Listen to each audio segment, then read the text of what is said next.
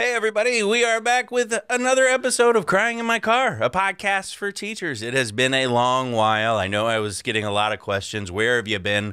What are you doing? What boxers or briefs? You know, things like that. But I was just regrouping, trying to figure out which direction I wanted to head, and I decided to bring my pal, Mr. James Yan, along with me. What's going on? And James is king of the castle when it comes to Orlando comedians. Do tell. I know. Yeah, he hosts his own show on Afro, which is The Lowdown with James Yan. Yes. He also hosts Funny Not Famous, which is a show that I've been on. Yeah. Because I'm funny and famous. I petitioned.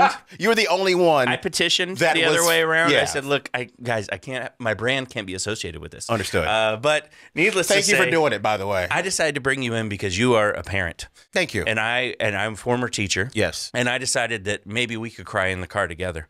And I've done that. I think parents and teachers collectively have both cried in their car. And if you enjoy crying in my car with us, not my car, obviously your car. Yeah. Don't cry. That'd be odd. Anyways, awkward. You can check us out on Patreon, patreon.com/cryinginmycar. Support the podcast and also get cool bonuses, including upcoming tour dates, maybe some tickets, some giveaways, lots of merch and things like that. Gotcha. Now, James, I did this with you because I know that you have gripes. I do. And I can kind of answer some questions from the other side of it. And maybe you can help me in understanding the kids part of it because, I love that. Yeah, because you had children. Now no, I still have them. They're still there. They're off to college, though, right? Yes, and you went through the whole raising of them. I did. The whole paying of child support for them. The whole visitation only on Wednesdays once a month with them. And no, I'm just kidding. You're a great father. Thank you. I try to be, man. Now, I want to talk our first subject. I literally, and I remember this, I said, I want to do Crying in My Car with you, James. And one of the first things you said is, I have to talk about the parent pickup line. Yes. Okay. So. Yeah. Okay.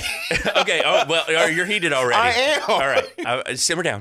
Okay. Got it. Yeah. Okay. All right. No angry driving. I won't. We're in the car seats, by the way. We are. Look this at is this. technically road rage with James John. There you go. I don't have a seatbelt on, so it's like my normal driving. James, the parent pickup line. You're in the car. What's the thoughts going through your mind? We, as a society, we are very much technically evolved. Yeah. We can admit that, right? Yeah. We can do things. We put men on the moon. Uh-huh. We've invented cell phones. Yes. We can now perform surgeries on hearts. Yes. And people live. Uh-huh. So can you explain as a teacher why we have not figured out how to get the goddamn kids Into out the car. of school into a car? I have no answers for you. Damn it. End of podcast. We're done here.